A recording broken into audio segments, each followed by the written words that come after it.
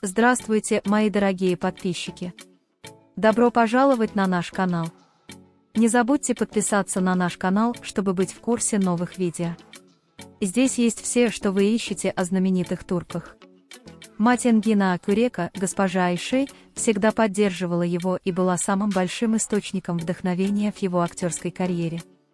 Самой большой мечтой госпожи Айши было построить школу в деревне, где она жила в детстве. Веря в важность образования, госпожа Айши старалась изо всех сил, используя свои собственные ресурсы, но у нее никогда не было достаточно ресурсов для реализации своей мечты. Энгин долгое время тайно работал над осуществлением мечты своей матери. Несмотря на то, что он был на пике своей карьеры, он планировал этот проект как большой сюрприз для своей матери. Он собрал необходимые средства для запуска проекта и купил подходящую землю в деревне. Он внимательно следил за каждой деталью на протяжении всего процесса строительства и следил за тем, чтобы школа была современной и подходящей для любых нужд. Однажды Энгин забрал свою мать из их дома на Босфоре и повез ее в путешествие. Госпожа Айши счастливая отправилась в путь со своим сыном, не зная, куда они направляются. По пути они говорили о былых временах и детстве Энгина. Когда они прибыли в деревню, госпожа Айши с удивлением огляделась. Сын привел его в место его детских воспоминаний. Энгин отвез мать к месту завершения строительства школы. Когда они подошли к вывеске, покрытой большой тканью, Энгин взял мать за руку и посмотрел ей в глаза. «Мама, я осуществил твою самую большую мечту.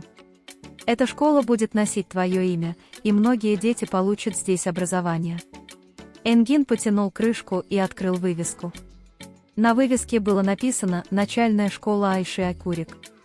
Глаза госпожи Айши наполнились слезами, слова застряли в горле от счастья и гордости. Она в слезах обняла Энгина. «Сынок, ты осуществил мою самую большую мечту. Это величайший подарок в мире для меня». Церемония открытия прошла при участии жителей села и друзей Энгина.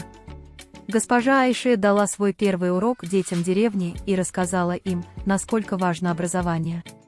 Наблюдая, как его мать смотрит на детей гордыми глазами, он чувствовал счастье от того, что сделал что-то правильно. С этого дня начальная школа Айши Акюрек стала местом, где дети в деревне получали образование и с надеждой смотрели в будущее. Энгин осуществил мечту своей матери и сделал ей величайший подарок. Эта большая мечта в сердце госпожи Айши стала реальностью благодаря любви и поддержке Энгина.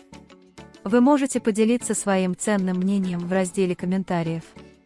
Не забудьте подписаться и включить уведомления, чтобы увидеть больше видео. Увидимся в следующем видео. Береги себя. До свидания.